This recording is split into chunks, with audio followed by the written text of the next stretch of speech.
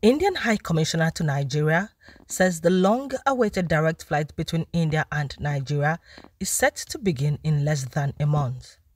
The High Commissioner disclosed this while speaking with journalists on the sidelines of the commemoration of the 74th National Day of India at the High Commission in Abuja. He said that the direct flight will further strengthen economic trade, bilateral relations, and people-to-people ties between both countries.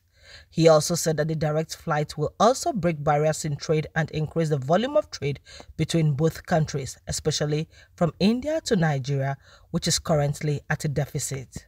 I'm happy to say that just early yesterday I got information from Airpeace that they are going to start very soon. They have all the permissions to fly to Bombay. I'm just awaiting the dates from them. The person from Airpeace had actually reached out to us to come and inaugurate it. So we'll be doing it very soon. On the trade relations between both countries, the High Commissioner said it had been stable and strong over the years as they continue to explore areas of improvement.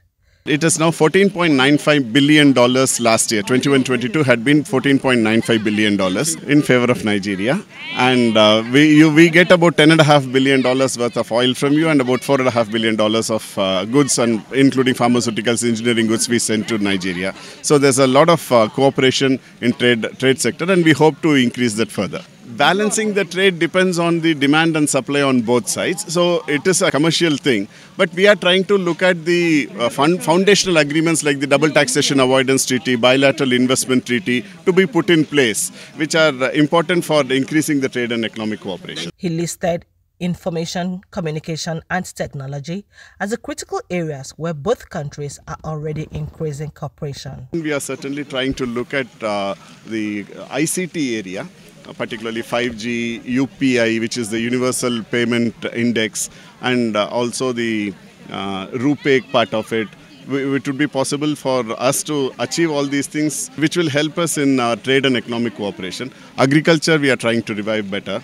And so these are some of the areas in which we will be concentrating in the forthcoming period.